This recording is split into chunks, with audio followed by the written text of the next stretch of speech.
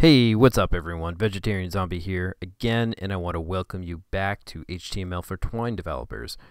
In this episode, we're going to be diving a little deeper into block content. In the last video, I talked about the differences between inline content and block content, and why that was somewhat important. It was a little theoretical. In this episode, we're going to be seeing how this affects you in a practical level. Okay, let's just dive into it. And to do that, we're going to do a little bit of review. If you remember, the difference between block content and inline content is that a block content is a way of, it basically creates a carriage return after your actual content. Whereas inline content, you can just put it within the actual paragraph or any other sort of text that you're working on, such as italics or bold or so forth, whereas block content you would use it for paragraphs or for sections or headers and footers. The question is, why would you want to use block content? And you would simply do this to group related content. You would assign that as a block content tag, and that tag will tell you what that content really means. Meaning if you take a bunch of related text and you put it inside a header, you would know that is the header of a document. If you put it within the section, it would be part of the section of that document. Same as if you use the article tag and you put in a whole bunch of content within that, you would realize that that content is related to an article. We use tags to semantically give meaning to the content in our documents. That's nice and all, but how does this affect Twine?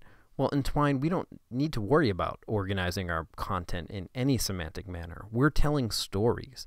In such regards, most of the block tags you don't really need to worry about. The only one that will affect you on a day-to-day basis is the div tag.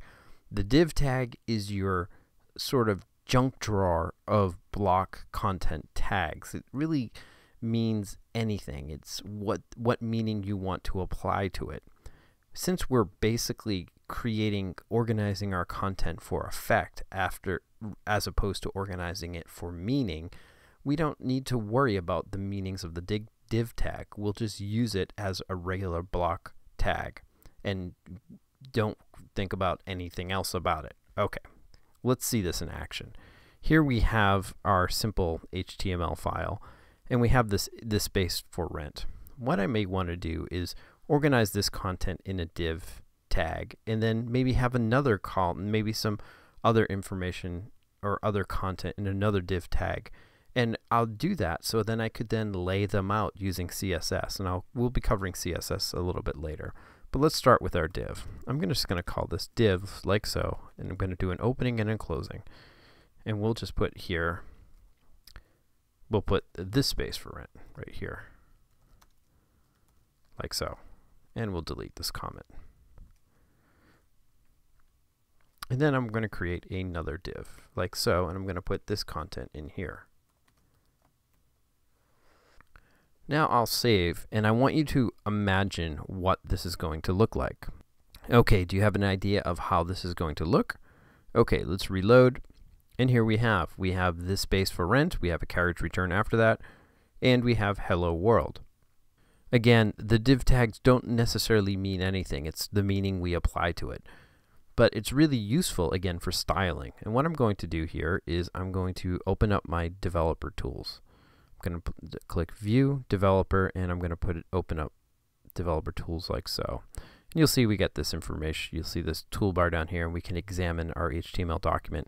You see we have our div tag here, and then we have our other div tag here. Well, I can then start styling this. I can give this a width of, say, 200 pixels, and I can give it a background color of, let's give this red.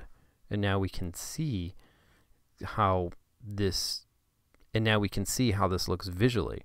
I'll do the same for the other, except I'll give this a width of, say, 400 pixels and a background color of green.